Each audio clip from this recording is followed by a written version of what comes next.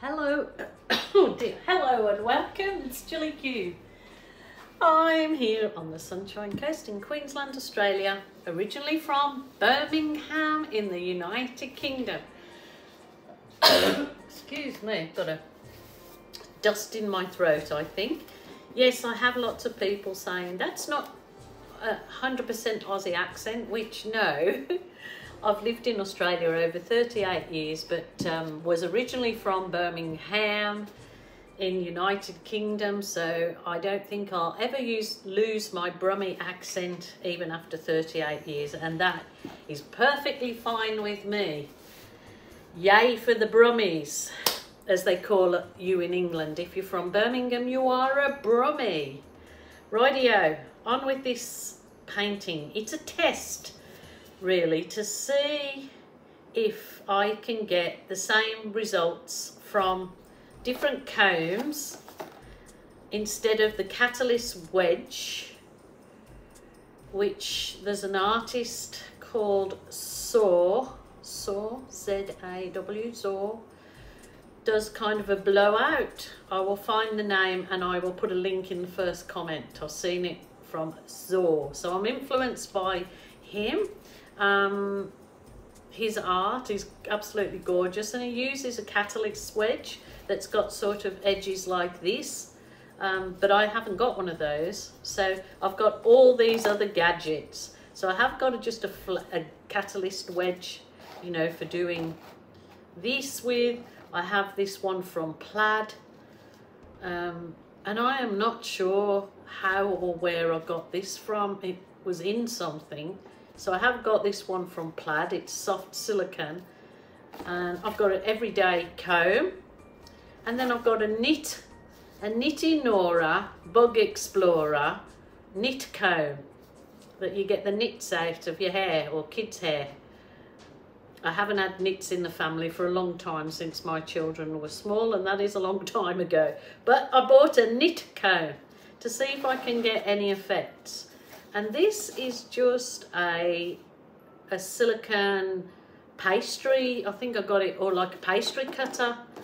So it would act as a cheap version of the catalyst wedge, because I think this catalyst wedge from my local art shop in Noosa cost about $32, so not cheap.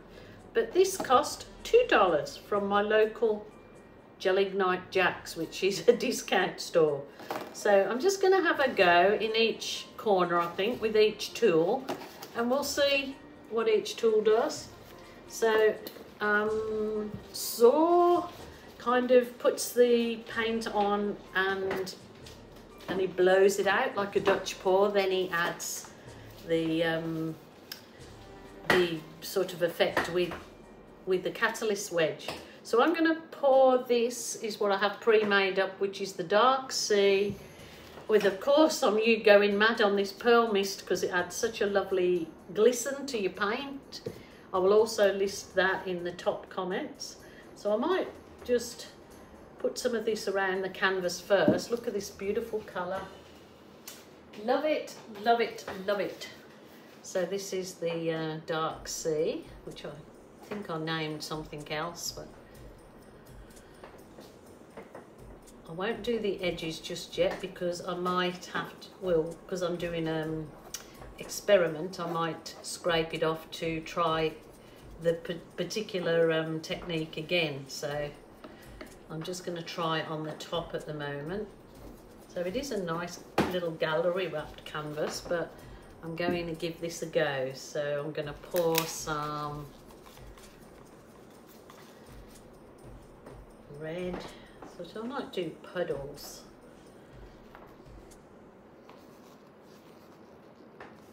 See how I go from there. I think I've got a little tiny bit left of purple, which is just the purple. Of course, I've put that lovely pearl mist in the purple as well. So it's really glistening, lovely. Lovely, lovely. What else have I got here? Oh, I did have some purple left over from a pour that I did. It's got purple and gold in it, so that'll be interesting. That can go in there. And then I've got some champagne left. There's my custom colour champagne that I make out of gold and silver, equal parts. But except this one I put a little dabble of metallic copper. That's it. I might put a bit of red on there again. Ooh, that was a little bit much. Okie doke. I might put a bit of white. This white in here is Amsterdam white with a bit of Floetrol. So, and I've got a marble in the bottom. I like to put marbles in the bottom of my containers because it helps you mix them. So, and that one's got bunged up. So you just get a skewer and you push it in the end and you hope that that does the trick. Actually, I probably shouldn't have added anything that'll make it sell up because I wanted to not have cells. So silly Jilly, wasn't thinking. Okay, I'll just try this with me little, this was a little charity shop find, but it's a little baby Baileys. And I've just added that to the end. And of course you can fold it different ways, but that is perfect angle for blowing. So I'm going to just put it on low.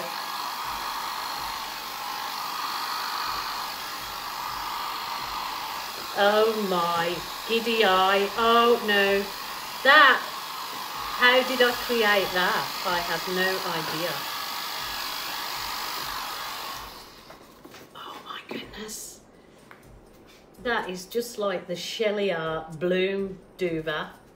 But I certainly haven't gone to all the trouble. The only thing I added was the Floetrol to the Amsterdam paint over my global paints. That is just gorgeous now. I don't want to go over that bit, but that's okay. I don't have to. I can go over the other bits. So I'm going to try my Nitty Nora Bug Explorer. And I'm going to do this thing that Saw does,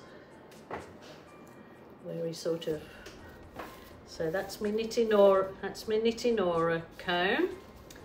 Let's try the little silicone plaid, different Duvalac is in it. I'll just do a little bit here.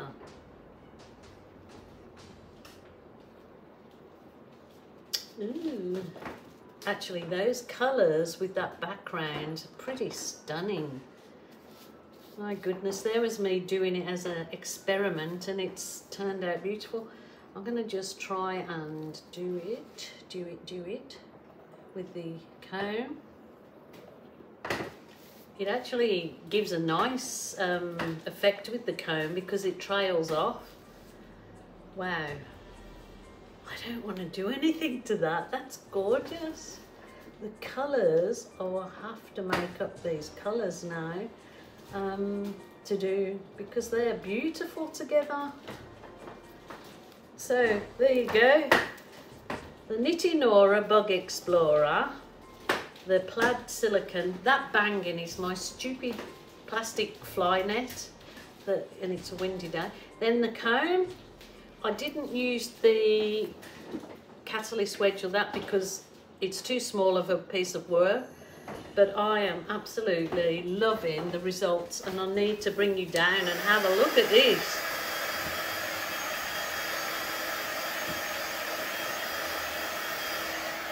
I'm thinking now that that might look nice on putting it on turntable and spinning it because the colours are so beautiful. I'll just bring you down. 1 second.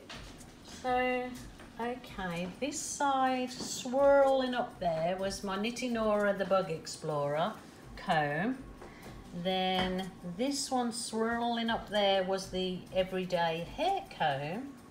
And where did I do it? Then that small one up there was that little silicone plaid wedge. But look at this. Oh, sorry, I'm getting reflection. The cells are so pretty, and the colours together. Look at that gold with the sand. Colours are beautiful. And that you can see in the cool red because I put that pearlescent mist It's just shimmering. So I had all intentions of scraping this to try another test.